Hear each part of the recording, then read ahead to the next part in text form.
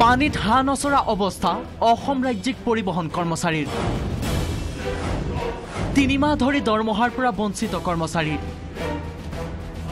বিভাগীয় মন্ত্ৰীয়ে ষড়যন্ত্ৰ কৰাৰ অভিযোগ কৰ্মচাৰী পৰিষদৰ ক্ষুব্ধ কৰ্মচাৰীয়ে ঘেৰাও কৰিলে পৰিচালন সঞ্চালকক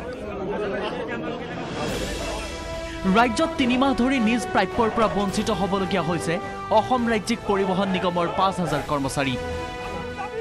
বিহুৰ পূৰ্বে দৰমহা আদায় দিয়াৰ প্ৰতিশ্ৰুতি দিছিল বিভাগীয় কৰ্তৃপক্ষই কিন্তু বহাগু কলিল দৰমহা লাভ নকৰিলে এই সকল কৰ্মচাৰীয়ে যাৰ ফলত এতিয়া পৰিয়াল পোহপাল দিয়াত অসুবিধাৰ সন্মুখীন হৈছে কৰ্মচাৰীসকলৰ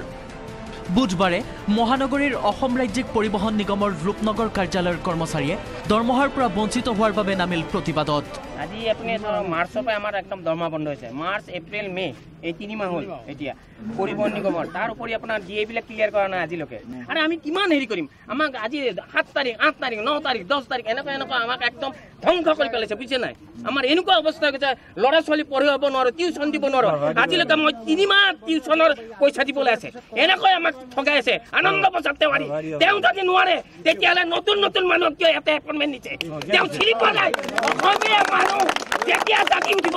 আৰু ৰক্ষা নাই ক্ষুভিত কৰ্মচাৰীয়ে পল্টন বজাৰ কাৰ্যালয়ত ঘেৰাও কৰে পৰিচালন সঞ্চালক এপি তিৱাৰীক আনহাতে 3 মাহ দৰমহাৰ পৰা বঞ্চিত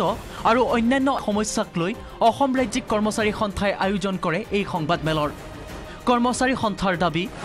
এসপ্তাহৰ ভিতৰত দৰমহা আদায় নিদিলে বন্ধ হ'ব বাছ সেৱা 740 বিঘা মাটি বহিৰাগত কোম্পানীক দিয়াৰ ষড়যন্ত্ৰ নচলিব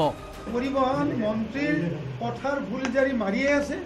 তেওঁ কথাৰ ভুলজাৰি মৰা মানুহ তেওঁ গাঁওবুঢ়া টাইপৰ মানুহ তেওঁ যে কিবা আমাৰ উন্নতি কৰিব এইটো আমি আশা কৰোঁ বিত্তীয় বিভাগৰ খেলিমেলিৰ বাবে দৰমহাৰ পৰা বঞ্চিত হোৱা পৰিবহণ বিভাগৰ কৰ্মচাৰীসকলে আজি পৰ্যন্ত লাভ নকৰিলে কোনো ভৱিষ্যত নিধি কেমেৰা পাৰ্চন প্ৰণৱজ্যোতি দাসৰ সহযোগত Hirakjyoti Malakar news 18 Assam north east